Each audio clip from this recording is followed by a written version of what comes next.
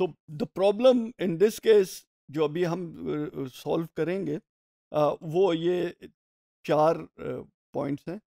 Precedence diagram बनाना है, फिर हम उसका देखेंगे प्रोडक्शन रेट 96 यूनिट्स हों तो उसका साइकिल टाइम क्या होगा, और अगर साइकिल टाइम 10 मिनट्स हो तो उसके बेस के ऊपर प्रोडक्शन रेट क्या होगा, और साइकिल टाइम 10 मिनट्स हो तो उसका theoretical minimum cycle number of work station क्या होंगे। तो ये लाइन बैलेंसिंग के हिसाब से ये 4 हमने क्वेश्चंस का आंसर इस सेशन में हम देंगे। प्रेसिडेंस डायग्राम पहले हम बनाते हैं।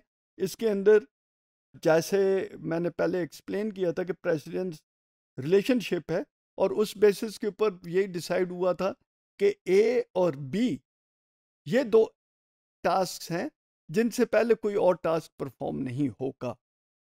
ए होगा तो फिर उसके बाद वाला टास्क आ सकता है, बी होगा तो उसके बाद वाला आ सकता है, और ए और बी दोनों कंप्लीट होंगे तो इन दोनों के बाद वाला टास्क आप परफॉर्म कर सकते हैं, जैसे कि डी टास्क है। तो ए बी कंप्लीट होगा तो फिर डी में हम जा सकते हैं। तो let's develop this precedence diagram. First 2 R A and B, ये दो टास्क पहले परफॉर्म होंगे। ए के बाद वी हैव सी, ए और बी के बाद we have D, and B के बाद we have E. So these are the 5 task हमने ये असाइन कर दिए। अब सी के बाद क्या है, दैट इज एफ। सो सी के बाद हम एफ को असाइन करेंगे, और एफ के बाद वी हैव जी। इफ अगर हम इसके अंदर देखें तो ये इसी सीक्वेंस में it is better you can, it's not necessary कि आप जिस तरह प्रेसिडेंस रिलेशनशिप के चार्ट शो किया हुआ है इसी सीक्वेंस में चलें, it's not necessary, but that makes things easier. आप दूसरे भी उसके हिसाब से चल सकते हैं, कोई इशू नहीं है, लेकिन अगर आप सीक्वेंस में चलें तो it will make things easier.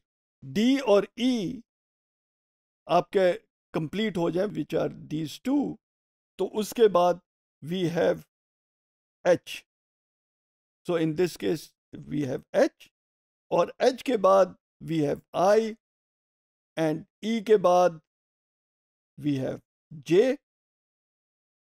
And जी आई जे के बाद वी हैव के। So this is are precedence diagram of this task जो हमने इधर परफॉर्म करने हैं, ये उनका प्रेसिडेंस डायग्राम है, और इसी की बेस के ऊपर फिर हम वर्क सेंटर्स के ऊपर, वर्क स्टेशन के ऊपर डिफरेंट टास्क असाइन करेंगे। ये इनके टाइमिंग्स इधर मैंने नोट कर दिए हैं। अब हमने देखना है कि जी अगर 96 यूनिट्स की प्रोडक्शन हो और 24 आवर्स का टाइम अवेलेबल हो तो साइकिल टाइम क्या होगा। So production time available per day divide by number of units required per day, which is 24 hours multiplied by 60 minutes divided by 96 units gives us 15 minutes. तो 15 minutes का cycle time बनता है। On the other hand अगर cycle time जो है वो 10 हमने decide कर लिया कि नहीं हम 10 की रखेंगे, तो उस केस में हमारी प्रोडक्शन रेट क्या बनता है। सो उसके अंदर production rate is production time available divide by the cycle time.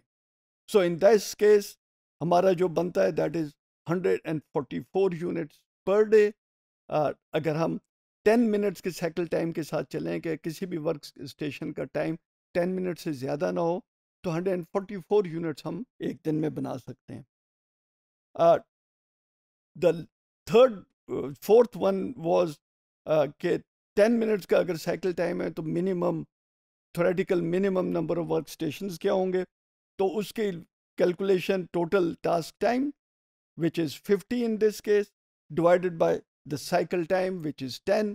तो इसके अंदर exactly 5 वर्क स्टेशंस आ रहे हैं कि जी 5 वर्क स्टेशंस होंगे अगर हम 10 मिनट्स के साइकिल टाइम को यूज़ करें और किसी वर्क स्टेशन का 10 मिनट से ज़्यादा साइकिल टाइम ना हो, तो हमारे पास वर्क स्टेशन जो है वो 5 बनने चाहिए, इससे ज़्यादा नहीं बनने चाहिए।